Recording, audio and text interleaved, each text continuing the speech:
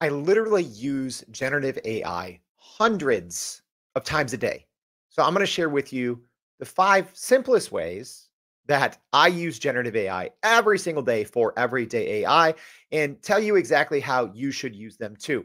All right, this is the very quick AI in 5 version. So if you don't know, my name is Jordan Wilson. I'm the host of Everyday AI, daily live stream podcast, free daily newsletter helping you learn and leverage generative AI. So I did a very long version of this. I'm going to make sure to share this link here as well.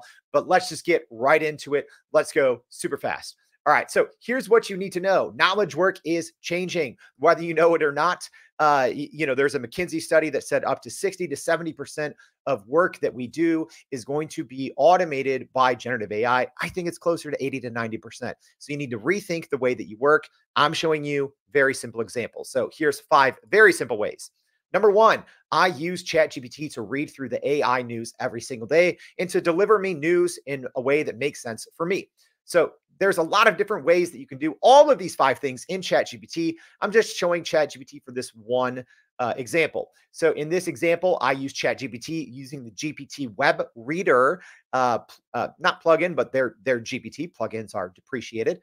And I essentially tell ChatGPT exactly how I need the information, what matters to me and my audience, and then I can quickly read. I usually read about 30 of these AI news recaps every single day. It's a great way to keep up on whatever matters. So you should do this too. So I tell you exactly how to tweak this in the longer version of the video. Make sure to watch that and steal this method. You're going to be able to learn so much more every single day in a fraction of the time. And ChatGPT does all the work of converting it to how you need to learn it. All right. I teach you how to do that as well.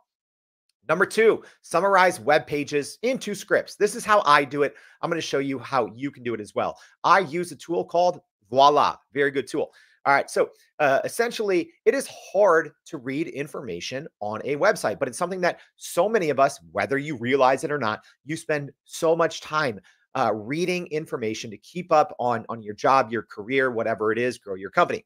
All right. So I like Voila because you can create customized prompts. All you have to do, you don't have to open another window, log into your ChatGPT account, no matter where you are, what computer. I use 3 different computers.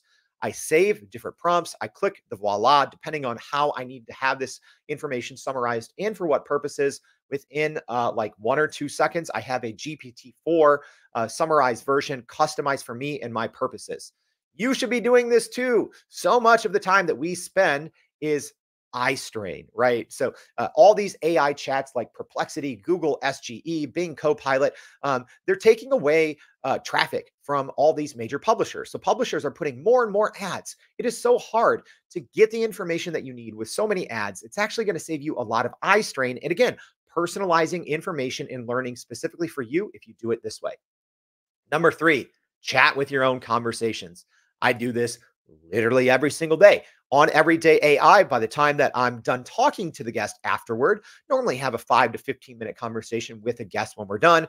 My coworker, Brandon, has usually already had our audio transcribed inside of Cast Magic. There's pre-built prompts that we tweak all the time, and it's already given us results for all of these prompts from our audio file, but I can also go in there and chat with my conversation.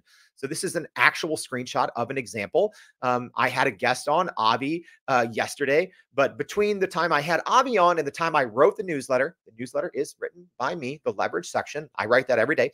I had multiple meetings. I was on a 1-hour live stream about something else. So I forgot so many things. So I can chat with my conversation. I know it's weird, and to pull out specific insights that I needed when I was writing my newsletter. Here's what you should do.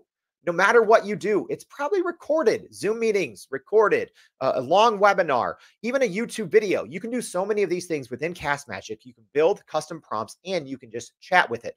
So you should be doing this for meetings. You can save so much of your times on meetings.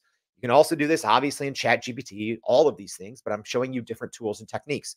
So in Cast Magic, let's say you have, the same meeting every single week. It's an hour long, and it takes you half of the day to follow up.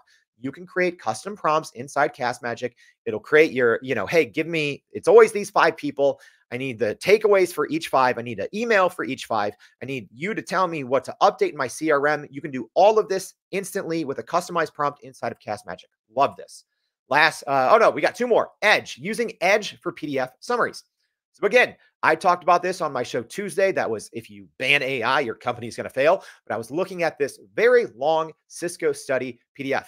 All right, so a lot of people don't know, but Microsoft Edge is a great browser. It's based on Chromium, which I like. So if you like Chrome, Microsoft Edge is going to work for you. The thing that I like about it, it's very quick. You can click that little ribbon in the upper right-hand corner there to launch the Copilot banner, kind of that banner Copilot. It uses GPT-4 Turbo.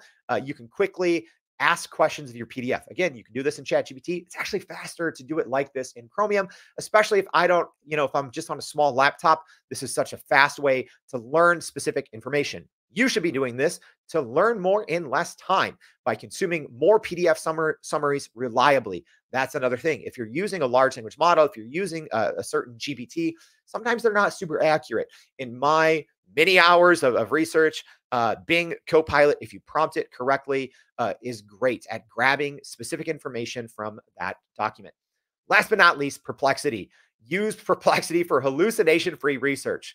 This is the way I use it. So in our newsletter, I always take, 3 to 5 specific takeaways from the guest of that day. This is an actual screenshot, again, of the episode that I did with Avi. He was talking about how expensive it can be for taxpayers to do, these research papers, academic scientific research papers. A lot of times the tax burden falls on, or sorry, the burden to paying for these falls on people, taxpayers. So I didn't want to dive in to that specific thing on the newsletter because I knew afterwards I was going to ask Perplexity. So Perplexity, I typed in a simple prompt.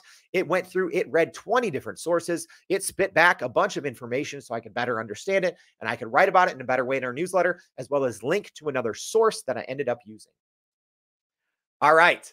And you should do this. Stop using normal Google search. Stop using normal Bing search, because we spend and waste so much time going on 5, 10, 15 different websites, reading things, trying to grab that one little piece of information buried in there amongst all the ads. Use Perplexity instead. It's going to save you so much time.